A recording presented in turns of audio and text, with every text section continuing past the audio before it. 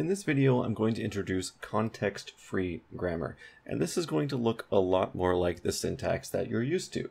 So context-free grammars consist of rules, and these rules allow us to give derivations of strings. So for instance, I can do a derivation of the palindrome 010010 using three rules. A goes to 1A1, A goes to 0A0, and A goes to lambda, which is the empty string. So what does this look like? Well, if I want to do 010010, the first thing I should do is use the rule A goes to 0A0. So what does this look like? Well, we have A here, and then we can branch off 0A0. So this is ternary branching. So we can see on the left there's a 0, then it goes down to A, then it goes down to 0. And then we can recursively use the rules for A. So now if I want 010, I should use A goes to 1A1. So let's do that. Okay, so now A goes to 1A1. And now I need to get the zeros on the inside, so we can use A goes to 0A0 again. And now we're left with 0A0. And now, if we look across the side of our tree, we have 01010. So in order to finish this off, we can do A to lambda, and that'll give us the empty string there. So our final result is 010010. So context-free grammars allow us to do these palindromes, which is really cool, and we can see it's much more powerful than regular expressions already. So the rules are called substitution rules, and essentially it takes a variable, which we'll call R for this case, and it sends it to, or rewrites it, substitutes it with terminals and variables, so some string W.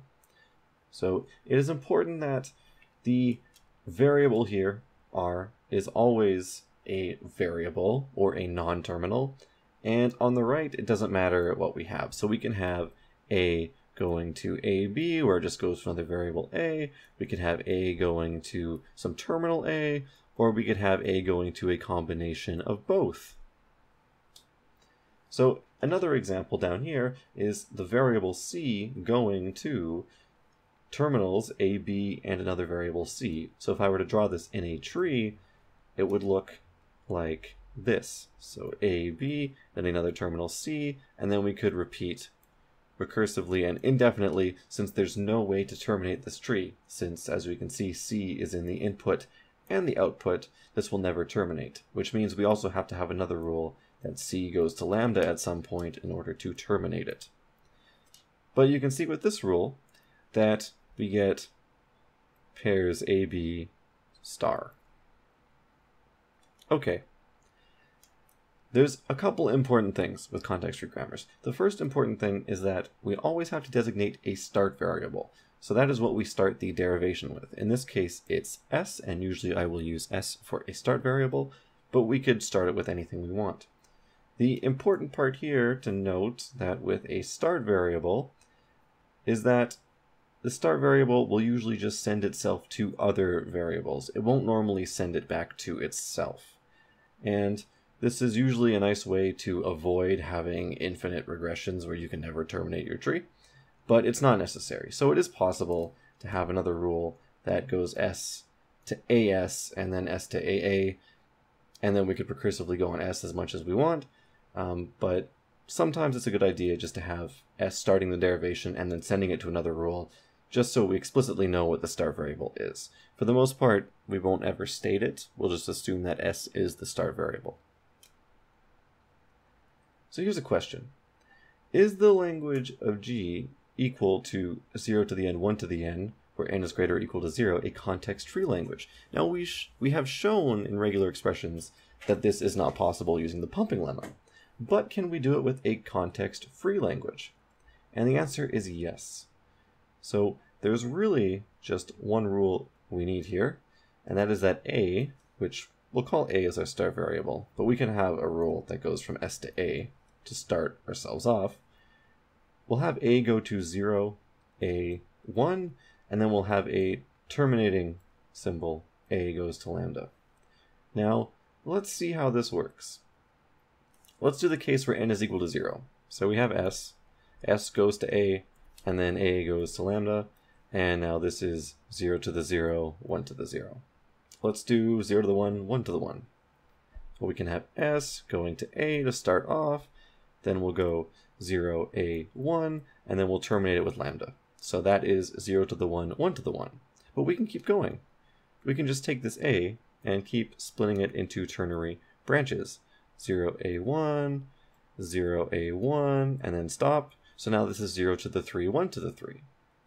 So with context-free languages, we can generate these languages such as 0 to the n, 1 to the n. So it is a context-free language. And this is the power that context-free languages give us. So we can fix some of the problems in the human language is not regular video using context-free languages. So for instance, we can have this center embedding or cross-serial dependencies with this, where we have n np's followed by n vp's. Okay, now I'll jump into a formal definition of a context-free grammar.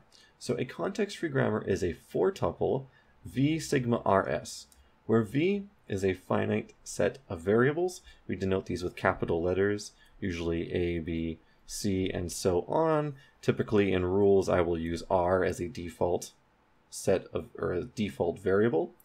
Sigma is a finite set of terminals. Again, we use lowercase a, b, c, and I'll use w, u, v, x, y, and z for general variables in rules normally. Sorry, I should say general terminals in rules.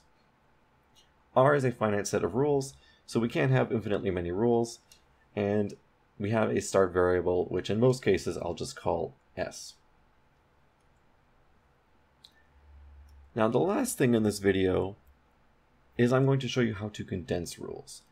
Now it's not very nice if we have s goes to a, s goes to b, and these are all separate rules. We want to make them nice and compact, so if we have a in our tree and we want to go somewhere with it, we don't have to hunt down for all the a's and say, oh look, there's one rule number 3 that can apply and one rule number 5 that can apply.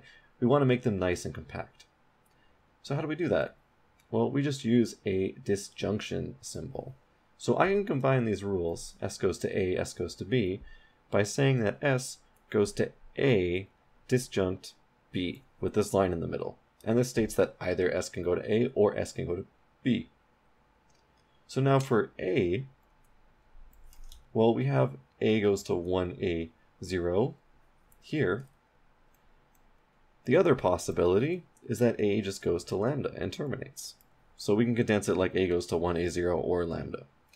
And then with b, b can either go to 0 b 1 or it can go to lambda.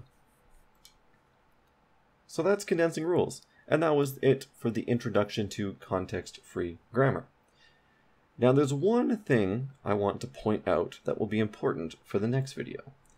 And that context-free grammar allows us to do trees like this, where we have, for instance, some branches that branch into 4 directions, 2 directions, it could branch into just 1 direction, or we could have something that is 6 branching if we really wanted.